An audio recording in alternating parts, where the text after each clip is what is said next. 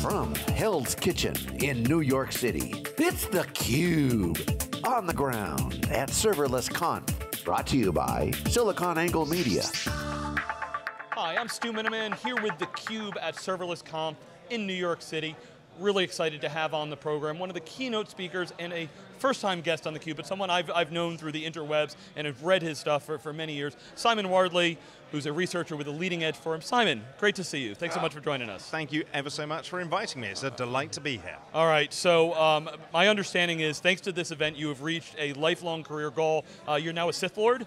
Yeah, well, somebody basically took a quote of mine and put it on a Star Wars poster with the Empire at the bottom. So yes, it is absolutely.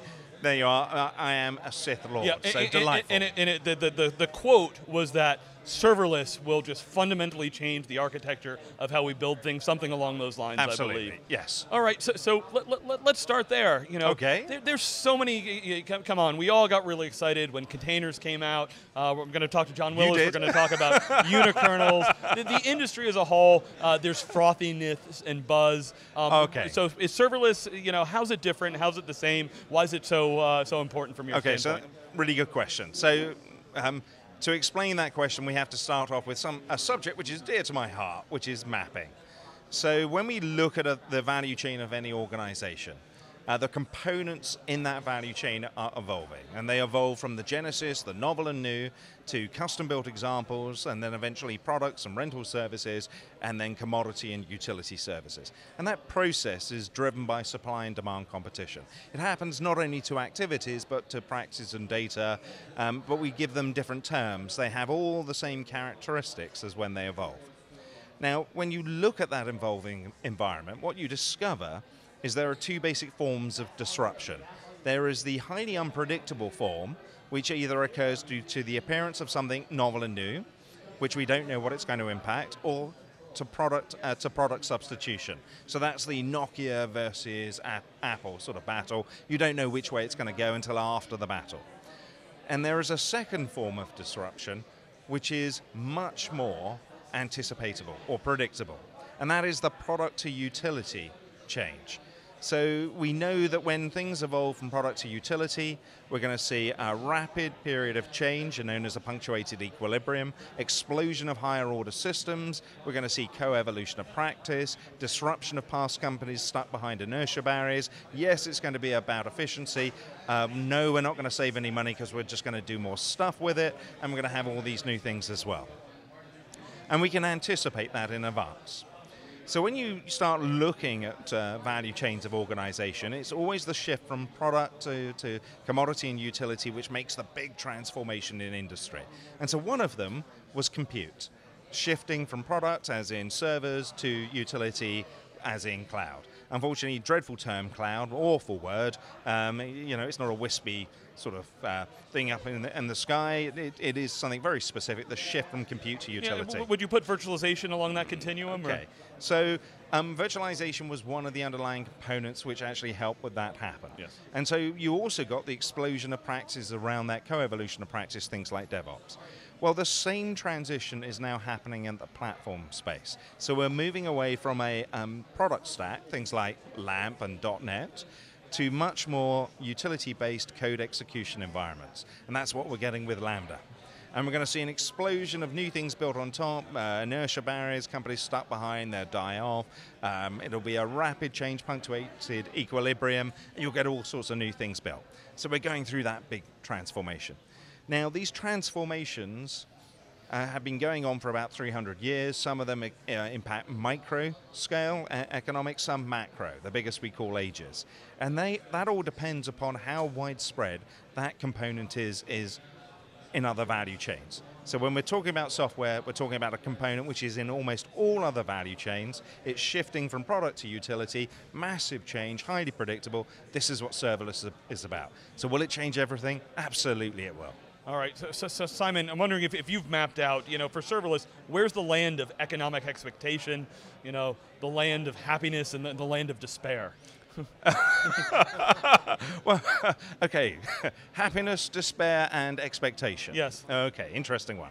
So the land of despair will be getting stuck behind the inertia barriers, dismissing it, saying it's not going to impact, it's not going to impact. No, because it's a punctuated equilibrium, it'll surprise you because it's an exponential growth.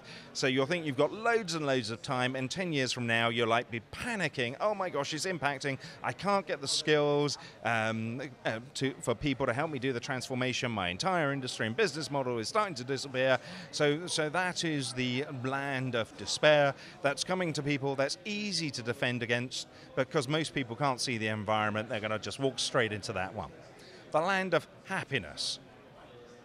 Well, obviously, other than being the utility providers who will be extremely happy about the growth of their industry, another area of happiness will be some of the novel and new things built on top. So we're bound to see the sort of one-person, two-person company who builds a function which is sold through something like the marketplace and everybody uses, and they sell it for $1 billion. So we'll get the two-person billion-dollar company, and I'm sure that will make them delightfully happy. So that's despair, happiness, also inflated expectations. So one of the big lies will be, serverless is going to save me money in terms of reducing my IT budget. I'm afraid not. This is Jevons paradox. This has been going on since 1865. All that's going to happen is, yes, it becomes more efficient, but we'll do more stuff because we're in competition. So we'll spend exactly the same as we've always done, but just doing vastly more.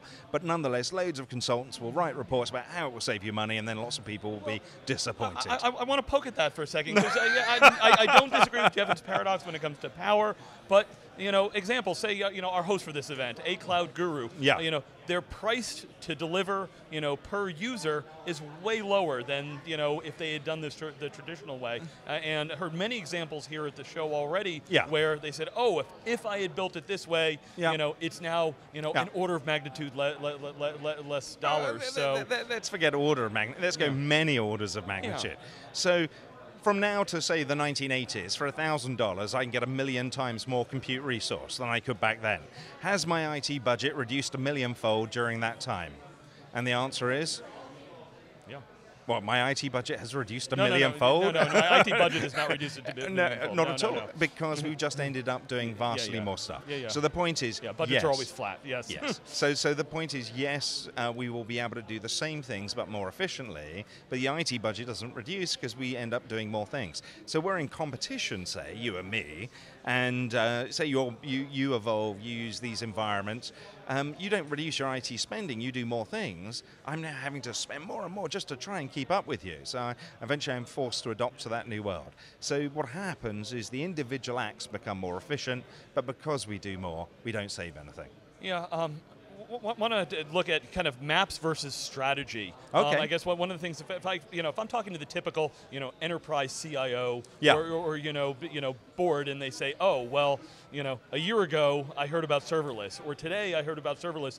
The strategy is going to change greatly because this is, changing so rapidly. How do you help companies kind of understand, when things are changing so fast? How do I set a strategy for today? How long do I keep it? How often do I revisit it? So if you map an environment, like all maps, they're dynamic. So you're constantly adapting and changing them as the environment is changing.